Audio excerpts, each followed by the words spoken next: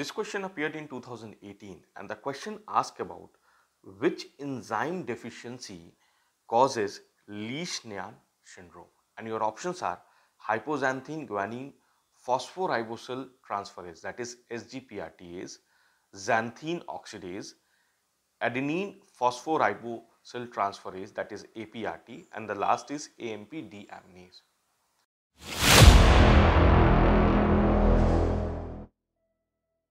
Now, Lesch-Nyan syndrome again is a very high yield topic. Questions have been asked from biochemistry point, from pediatrics. Question has been asked from internal medicine, diagnosis, management. So it's a very high yield topic. Let me teach you about Lesch-Nyan syndrome. So the first important thing which you have to remember, and this has been very much asked in the examination, is it's a X-linked disorder, which means primarily males will be affected. So it's a S-linked disorder and primarily males will be affected, and it is because of a complete deficiency of enzyme HGPRTase. Okay, this is what has been asked in the examination. Lesch-Nyan syndrome is because of the complete deficiency of HGPRTase. Now, another question which has been asked is, what happens when there is a partial deficiency? What happens when there is a partial deficiency of HGPRTase? The correct answer will be, it will cause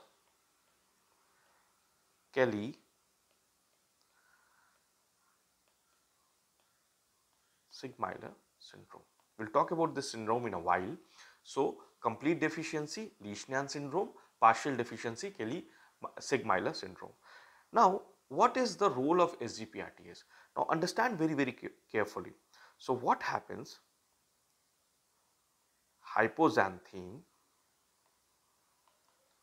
and guanine, both with the help of this enzyme HGPRTase, will get converted into ionosine monophosphate and guanosine monophosphate, and this is how the recycling of purine happens, and this is what we call as salvage pathway, which means these purine molecules take a lot of energy to create.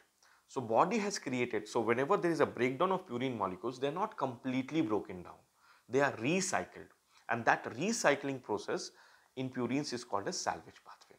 So this enzyme, the HGPRT, is a very crucial enzyme in your salvage pathway. So what it does, it will convert hypoxanthine into ionosine monophosphate and guanine into guanosine monophosphate, and they can further be converted. This will be converted into adenosine monophosphate, and this will be, so this is how recycling happens. Now, if this enzyme is absent, what is going to happen? All this hypoxanthine and guanine, with the help of an enzyme called as xanthine oxidase, okay, an enzyme called xanthine oxidase will be converted into xanthine, and again the same xanthine oxidase will convert it into uric acid. Understood? So what is going to happen in this particular disease? The level of uric acid will be very high. Clear? So what I told you is, hypoxanthine and guanine, with the help of this enzyme HGPRTase, will be converted into ionosine monophosphate and guanosine monophosphate. This particular reaction hence becomes very crucial for your salvage pathway seen in purine metabolism. Okay. However, if this enzyme is absent, what is going to happen with all this hypoxanthine and guanine? They will be completely broken down into xanthine and uric acid with the help of an enzyme called as xanthine oxidase. So ultimately, level of uric acid will rise. So let's look at clinical feature, how these patients will present. So when I talk about clinical features, so we will have a child, okay, who has significant developmental delays,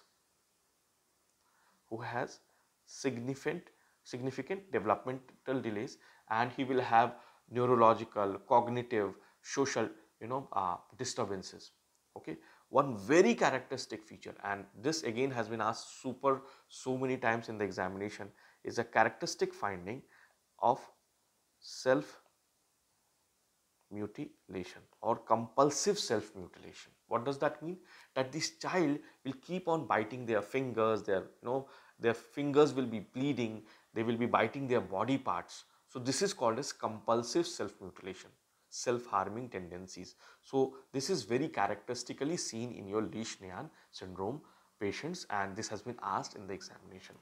Now, these childs are also very aggressive, and so many a times the parents have to tie or strap these children to bed. So they are so aggressive. So these are the clinical features. Now remember, I talked about Kelly-Sigmeier syndrome. So in this, what happens is all these symptoms will not be there. Only uric acid will be high, some developmental delays, but CNS symptoms will not be there. Even if partial deficiency is there, if partial activity is there, okay, then the CNS symptoms will not appear. Your uric acid level will be high, hyperuricemia will be there, but CNS symptoms will not be seen in Kelly-Sigmeier syndrome. Clear? Another very characteristic clinical feature, and this again has been asked in the examination, is passage of orange crystals in urine.